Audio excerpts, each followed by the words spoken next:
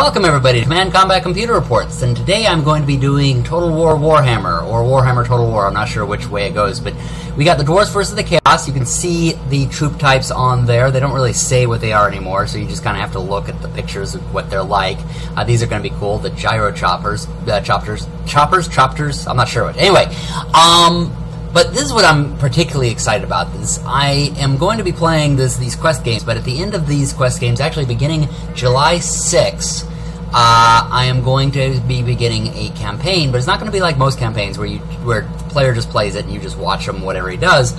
I'm actually going to have all of you as the Senate. So anybody who is watching is going to be my Dwarven Senate. And basically at various times I'm going to go, okay, should we do A, B, or C? Should we go attack this place, or should we use diplomacy, or should we do this or that? And you guys will actually choose.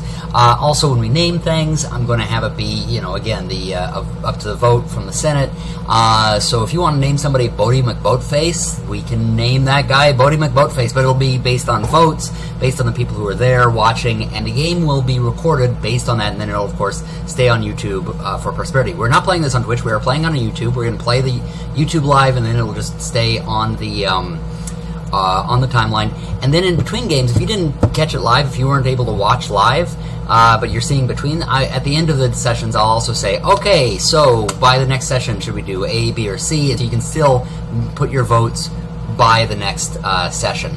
So it should be quite interesting, quite exciting. I'm really looking forward to that. In the meantime, what I'm doing to kind of promote this is I'm playing the quest games, basically in Warhammer Total War. Instead of having historical games, because this isn't real history, sorry, but what they have is you choose like a character, and they have several quests that character went on with his army. So you choose the character, you go on those quests. In this particular case, there are 5, so I'm going to be uploading these 5, even though it's not in the regular rotation of videos. These are in addition to the regular videos. Yeah, I'm going to put these up and play them through, and each time let you know about the campaign that's coming up. Also, this is me practicing with the dwarves, so you're going to see some pretty lame playing, but hopefully I'm going to be improving and getting better by the time we get to the game. Anyway, so let's see what our forces are. We've got the dwarves all along here. Now, I usually act like, I'm the narrator in between, I'm neutral or whatever. This time I'm just admitting, obviously, I played the dwarves. So, what I did was I placed my crossbowmen all along the front here. All of them up there, and they are backed up by the organ guns. Now, of course, the organ guns probably can't shoot through them, but the idea is that we're going to go up to this hill, to the top of this hill. We couldn't start at the top of the hill. At this rise, put the organ gunners at the top, put the crossbowmen just below them, so we can maximize our firepower there. And then they are backed up by iron breakers, longbeards, basically a bunch of badass axemen type of thing there. Anyway, a lot of real strong dwarfs. Big long line there. The strategy up here, the idea is to put my range units up at the top and just start slinging shots at them, and keep the actual soldiers, like the hand-to-hand ones, down here in this little gully area behind it. Sort of keep them hidden so that they think, oh, well, hey, we can go up and get those archers, no problem, take them out, and then we come up. I, meanwhile, also put down here another unit. The idea is that these guys would really remain hidden. Basically what you have are longbeard, more axemen, basically, backed up by slayers. Slayers are really interesting. The idea is they are suicidal dwarves that basically want to commit suicide, so they're running after the strongest, baddest, creature to basically kill them. Actually, at least that was the way it was several editions ago. I have not kept up with the editions, but there was once upon a time that was the idea of the Slayers. I always thought that was interesting. Anyway, and then you've got over here the gyrocopters, and way back here, because I forgot to place them, is Ungrim Ironfist. It's his group of battles. He's the one that I'm doing the quests for. Anyway, so the idea, actually here, I'll put it on the big map, so you can see I've sort of got them separated here, and this looks like the main force, and then this is sort of the side force. The idea is for these guys to go up on this ridge and start slinging things and get the enemy's attention, get them to come up after that, and then these guys will come up here and hit them on the flank. That's why I put the attack units down here. Dwarves are not very fast, but hopefully we'll be able to go up there and take them out. Now, over here, what we have on the Chaos side is a long line of the Chaos Warriors and Chaos Marauders. Chaos Marauders! If you ever played the game Chaos Marauders, you know why I'm screaming that. Anyway, looks like back here you got probably the leaders back there somewhere. And it's really mixed in here, though. You just have a very chaotic group of units all amongst each other. Go figure, they are Chaos. And on their flanks, they have Chaos Knights. Oh, okay, yeah. All of the horsemen on one side and horsemen on the other, so basically they're protecting their flanks with their cavalry and putting their strong units in the middle, just sort of mixed in with each other. Let's go take a look at what they look like out here through the snow. Alright. So there are their horsemen, Marauder horsemen. Probably going to be fast, and then Chaos Knights, so they're going to be the slow, heavy cavalry. We got Chaos Marauders, Chaos Marauders! Chaos Warriors, Chaos Spawn, so it just seems to be kind of mixed in there. They have great weapons, so they're leading with their stronger unit, which is unusual. Great weapons, they're sort of behind. So, okay, so it's like they're in the middle. Chaos Marauders, Chaos Spawn, and probably Chaos Marauders. Okay, so it's like there you have the really thick, heavy center and thinner sides. So let's take a look at how this went. Even though I've already played it and already know how it happens, I'm going to narrate it the way I always do. Death. Oh, well, he wants them to bring death. Sorry, I've decided I'd go to the higher level. You know what? I should just watch this from this direction so you see where everybody's going. Alright, so of course, as you see, they're going to send their cavalry out to sort of scout, which is a good idea. Oh yeah, here we got their chariots, Chaos Chariot, going sort of to the center. They're going to try to figure out where we are. I've of course got these guys hidden. I'm moving them up basically to the ridge so that once they go up into my trap, because these guys are of course going to the ridge, and they're going to try to really attract them that direction, partly because they're slinging things at them, but also because, they're light units. There's nothing up here, just a bunch of bowmen. Go attack them! And then these guys will run up to the side. Now I have the gyro choppers going around the side, gyrocopters I should say, going around the side just kind of, because I caught a glimpse at this cavalry here, so I just kind of wanted to try to see where they were.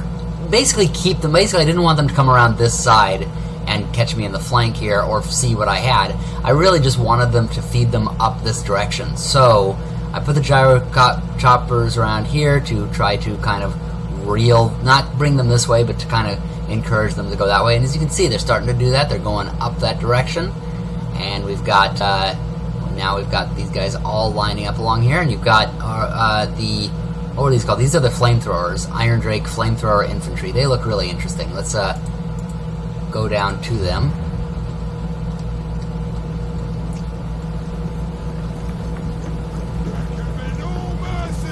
Yeah, no mercy. So they're all getting ready, and you can see the Chaos are starting to come this direction, but they kind of went up to this lip here, and I'm getting nervous because it's like, okay, are they seeing me yet? But not quite yet, so I'm trying to stay hidden. Oh, shh, guys, quiet, quiet. We don't want them to know we're down here because we want them to go up there, because if they attack us right down there, we are really screwed. And look at this, it looks like not quite seeing them yet, but they're getting close, and the choppers are trying to wrangle them in, not go that direction, but of course now their cavalry has come down here. That is the use of cavalry. You get to figure out where they are. That is going to be a huge weakness with the dwarves, it's not just a matter of not being very maneuverable, it's also a matter of not much recon. We're going to really be relying on these choppers because you need some form of recon. Alright, well now they are trying to, hoping against hope that they have scared them away from the ones down here and trying to send them up to the top. Now they've come around here and shooting down and hitting that the chariot. Basically we're, again, trying to keep them from coming down. We do not want them coming down this way, because then they've hit our weaker area, and now they're just sending their leader down there, which is really not good for us. Oh! And yeah, so I think we can pretty well assume they are going to. Now I brought the Slayers back. Even they usually don't pull back, but I didn't want to get them tied up with the chariots, which I'm really trying to just take care of with the choppers. Now these the axe infantry can go up there, the slayers can go up there. But as you can see, they have figured us out, and they're just sending everything down after us down here. I'm trying to bring my leader up here. We also have the chaos spawns are just coming in and wreaking havoc. But now my leader's in there. Oh, and he's fighting his leader. So it is mano a mano, but also they are bringing in a lot of forces.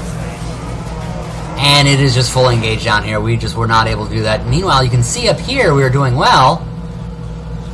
Although they have sent some cavalry around here to threaten our flank. Now here's the problem. With their maneuverability, they have threatened our flank. And now we're using up a lot of resources that really could be used down here instead over here to protect our flank. This vile lord is no fool. They come at us from behind on their black steeds. No matter. I will have his head or die trying. Our lord is the way I fulfill my oath. I have news for them. Our lord was under attack a long time ago.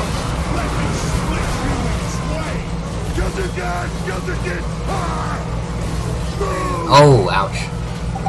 That hurts. Yeah, in fact, this whole thing just really hurts. I mean, look at this. I mean, the choppers are doing what they can to give support, but it sounded like somebody just said, "Oh, baby." And but now, yeah, it is really that was my entire plan was based on the idea that these guys do not get seen and they come around for a flank, not that they would get completely hit. So, and now they're bringing cavalry around to hit us in the rear. And now they've got reinforcements coming from back here. This is not a good sign. In fact, it's cavalry, so they're going to be here very soon. And if they go after here, they've just finished us off. If they go up here, now we have an entirely new front. These guys have not seen much action. They have taken care of the cavalry over there on their left, you can see. Now they can come down here. Now, I did bring down some people to try to rescue them, namely the flamethrower infantry. I was going to try to bring them around to hit them in the rear, but they got hit by these great axe infantry, the Chaos Marauders, which the Chaos Marauders are getting decimated here. Well, killed, because I brought down some axe infantry. But they're slowing us down enough that we're not going to be able to reach the bottom area in time, and especially because they're bringing in more warriors, and now even they're in trouble. This rescue force is getting into trouble. Now we are shooting at them, but we just don't have very good angles. Had they come up across this field, we would have had great angles on them, but they came from below. Now we're in really bad shape, and they're now coming from behind.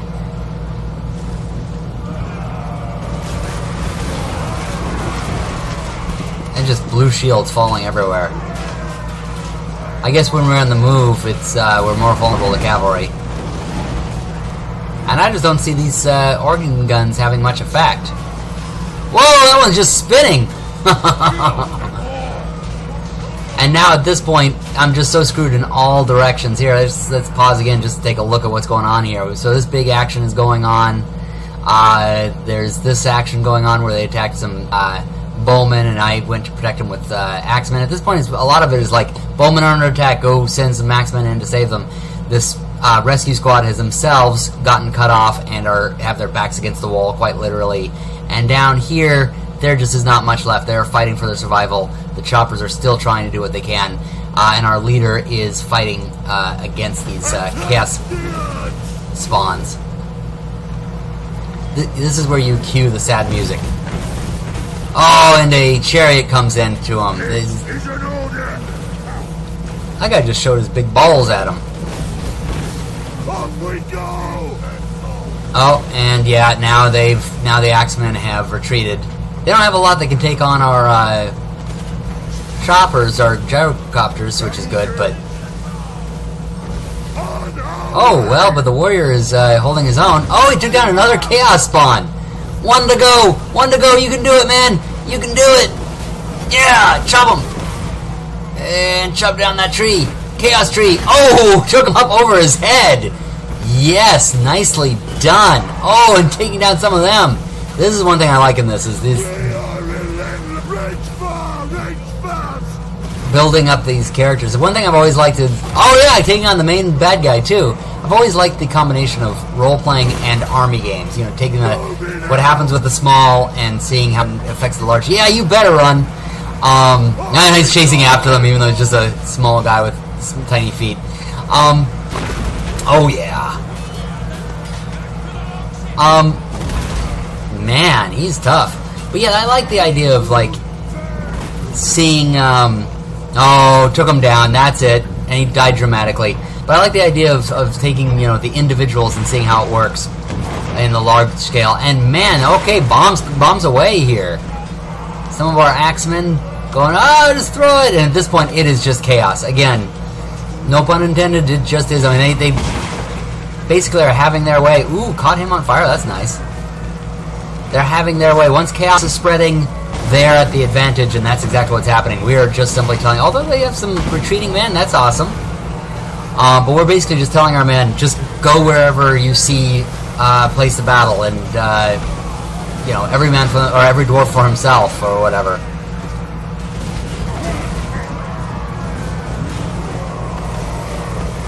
I'm not really going around a lot of the battlefield because you're pretty much seeing everything right here. This is what's happening everywhere at this point. We're just kill whatever you can. Try to pull it out. And we keep pushing them back, which is good.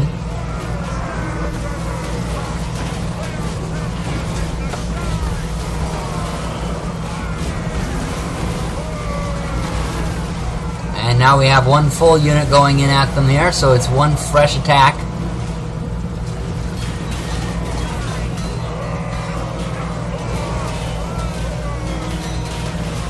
Oh, I love how he headbutted him.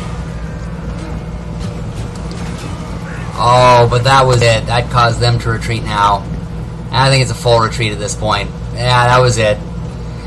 Yeah, well, my first battle ended in a defeat, so hopefully I'll get better at this, and hopefully at least in time for the campaign. But for now, thank you all for watching. As I said, I will have more of these over the coming weeks, and coming July 6th, we will have the campaign, so be there to see that. And if you missed the actual... Oh, yeah, it's going to be July 6th at 6 p.m., so easy to remember. Well, July is 7, so 766. Be there and be square. And if you miss it, you'll still be able to make votes before the next one, which will be the following Tuesday. And we'll just do every Tuesday from then on throughout the campaign. Thanks for watching, and happy gaming, everybody.